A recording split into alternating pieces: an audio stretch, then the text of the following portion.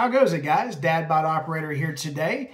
Wanted to take a few minutes to make a quick video for you on what to look for in your first gun. If you're anything like me, finding my first gun was really hard. There was so many different options out there and so many different brands that were available, and it seemed like the more research I did, the more questions I had. So I wanted to take a few minutes today just to make a video to go through a few tips, tricks, and things that I think would help pick out a first good handgun. So first and foremost, the most important thing is a good first gun has to be multi-role capable. What that means is it has to be good at both home defense and everyday carry. So it has to work well carrying it around outside with you and work well defending your home. A great example of a good multi-role gun is a Glock 19. This is a Glock 19 Gen 4. It makes a great multi-role gun because it has a good sized sight acquisition here on the front. It has a 15 round capacity, so good capacity. And it also has a spot in the front to mount a light. This happens to be a Streamlight TLR7. Great for home defense. If the lights go out, this guy casts a pretty good beam around the house for you. Another thing to think about is capacity. Capacity is super important whenever choosing your first handgun because you're really not going to be that great at shooting whenever you first get it, and you need every round you can get, to be quite honest with you. So a great example of a good gun with good capacity is a Springfield Hellcat. This little guy is one of the smallest guns on the market with only a 3-inch barrel, but despite its diminutive size, it has a 13 round magazine and an 11 round magazine. That's fantastic capacity for such a small gun. Another thing to think about is something that most people don't think about very often, and that's holster compatibility. There are tons of different guns on the market, but unfortunately not many people make holsters for all of them. So you can go and buy a really cool gun like an HK VP9, go into your local gun shop to find a holster, and there's one option. That's why I always recommend going into your local gun shop though first, because if you get a fairly common gun, there's a good chance that you'll have at least a couple of different holsters available. I recommend finding something that's going to be comfortable to carry, something that is very ergonomic, and something that doesn't hurt you to carry around all day. Because there's nothing worse than trying to carry your gun and it digging into your side the whole time. A really good first holster is an Alien Gear holster. This is the Alien Gear that I utilize for my Glock 19. It has a really soft padding on the back. It has a leather-like substance on the front and a Kydex sheath for your gun. It has a really nice attachment points on the sides, and it gives you the ability to kind of wrap around your body. So if you wear it on the side, like on your 3 o'clock position, you're able to wrap it around there without it hindering your ability to move. Something else to consider is whether or not to run a red dot on your gun. There are a lot of guns these days that come with a red dot on the gun, but a really good option is to get a gun that is red dot ready, but doesn't have one on it. A great example of that is the FN 509 mid-sized MRD. This one actually has a red dot on it, but it didn't come that way. It came with a spot there in the front where you can add a red dot. I put about 1,000 rounds through this first, making sure that I got used to acquiring the sights. And then I put a red dot on it because quite honestly, if it's your first gun, trying to line up a red dot is a lot more deceptively difficult than you would think it would be. So you want to have the option and be able to add one at some point in time later down the road, but I don't recommend starting off with one. So you want to make sure that it is red dot capable, and that's a great example of that, the FN. Another thing is reliability. What's the point of having a handgun if it's not going to work when you need it? So you want to make sure you get something that's reliable and reputable. A great option for those is any of the major manufacturers. Sig Sauer, Glock, H&K, CZ, they all make great carry guns, and they're all really reliable. The thing you can do to ensure your gun is reliable is take it to the range when you get it. Most guns don't come broken in already, so you have to go put at least a couple hundred rounds through them first to make sure that they're going to operate properly And you want to make sure that you're going to be shooting the personal defense ammo that you're going to be carrying. Just because you buy really expensive personal defense ammo doesn't mean it's going to run in your gun. And you won't know that until you go and try it out. So I always recommend whatever gun you go with, taking it to the range and popping a couple hundred rounds through it. It's going to be expensive because personal defense ammo always is. But what's more expensive? The ammo you put through your gun or it not going bang when you need it to? Another thing to think about is the price. There are price ranges on guns everywhere from $150 all the way up to $4,000, just depending upon the model and the features. So price range is really kind of more subjective to the person. You got some cheddar, you can buy a nicer gun.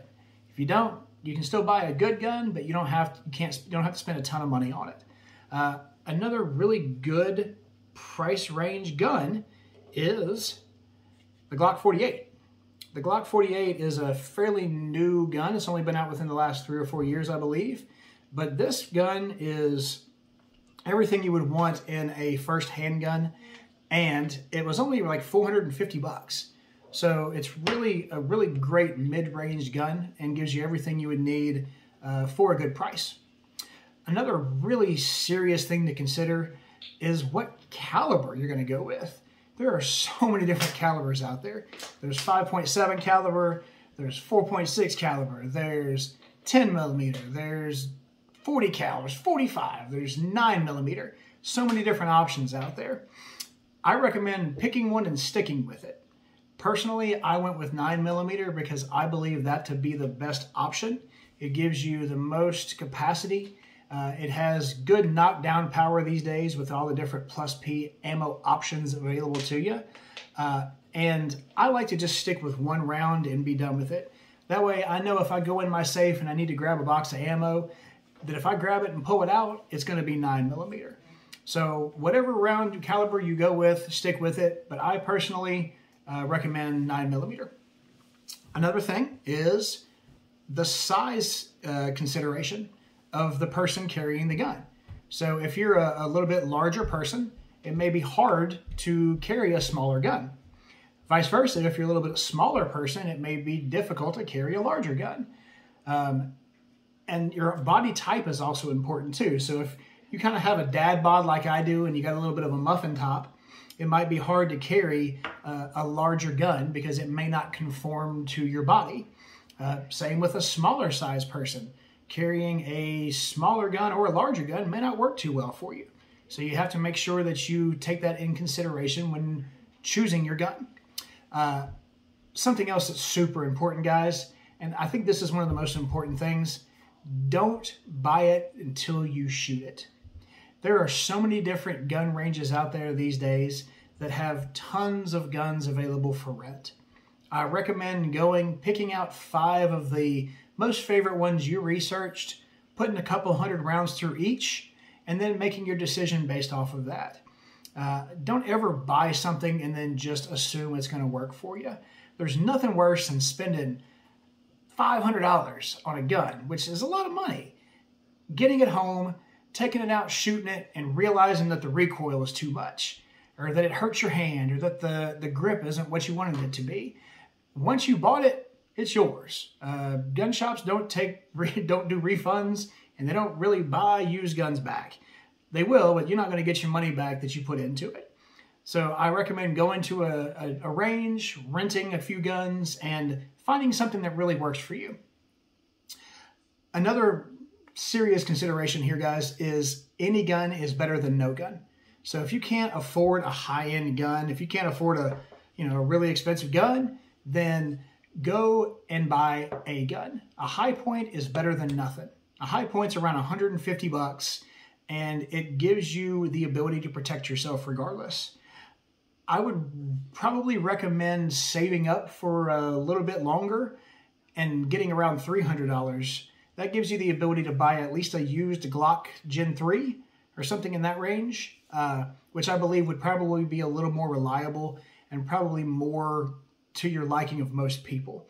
But if you can't afford that and you got to have something now and you got 150 bones on you, drop it on a high point. The final thing when considering a new handgun is everything is a trade-off. If you buy a big gun, it's going to be hard to carry. You buy a small gun, it's going to be super snappy to shoot. If you buy a large capacity gun, it's going to be really bulky. If you buy a smaller capacity gun, you better be a good shot because it's going to be harder to shoot. So everything is a trade-off, so there is no perfect gun. Find something that works best for you and go with it. There are great options out there, guys. Like I said before, there is Hellcat. Springfield makes a great micro compact. My wife's carry gun is one of the best ones on the market.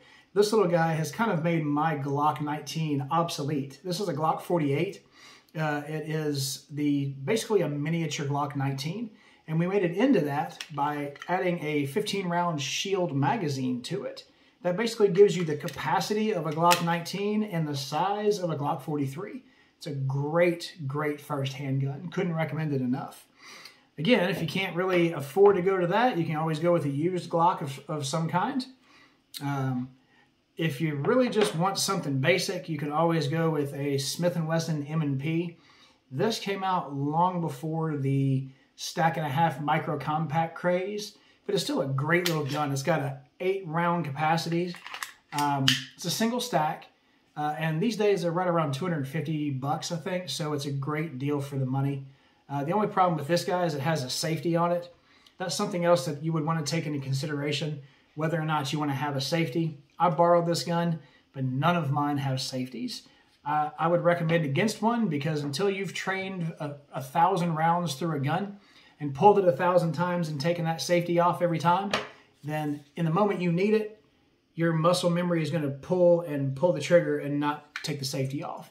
So I usually recommend a gun without a safety.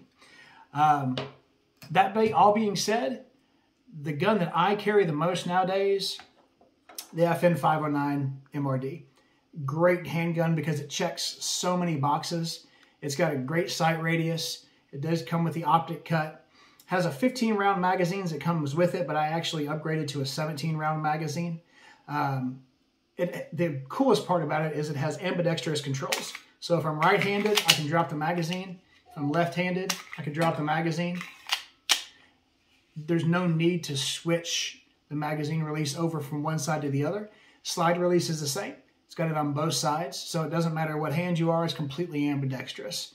This checks so many boxes for me, guys, and that's why I carry this every day. The only thing that I really don't like on it is the trigger. I've put about 1,000 rounds through this gun, and I keep thinking to myself, one of these days, this trigger is going to be awesome, and it is anything but awesome. It's super grainy, and I really need to take care of that. I think I'm going to switch it out here pretty soon. But that's it, guys. Those are the recommendations that I have. Like I said, no perfect gun, no perfect solution. Any gun's better than no gun.